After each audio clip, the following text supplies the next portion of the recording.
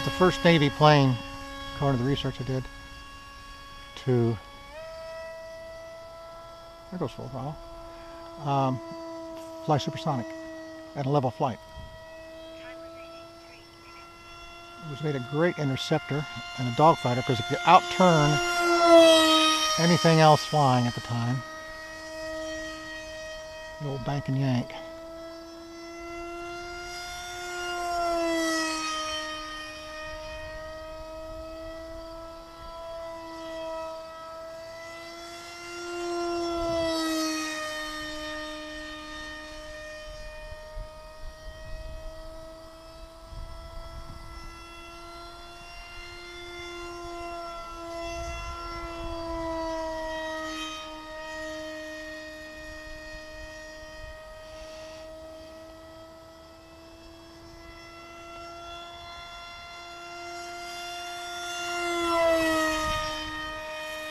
Yeah, keep that up to crash it, Robert. Come on. Behave.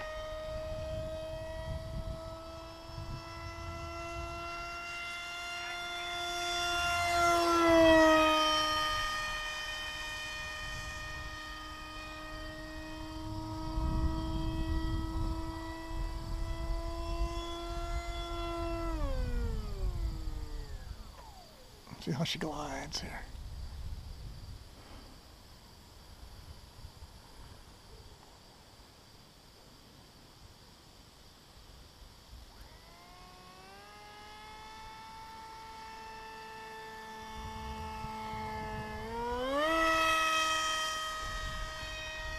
Ed Heinemann won a congressional award for this plane.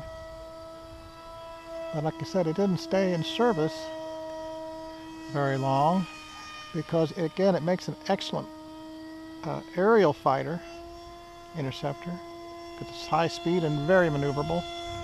But the Navy needed planes that could be multi-role, and this one was really only good at that. It didn't ground attack, not so much. Turns out, so it wasn't in service a real long time, and apparently it did get exported to other countries very much. But it's a really fine little fighter.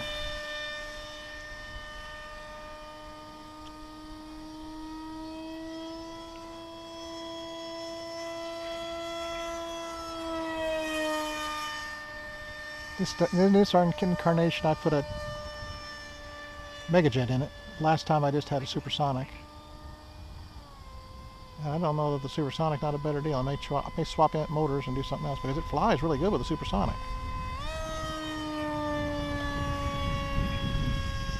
So I may do that yet. Use my Megajet on something else. It may need it more than this does. This doesn't really have a lot of drag.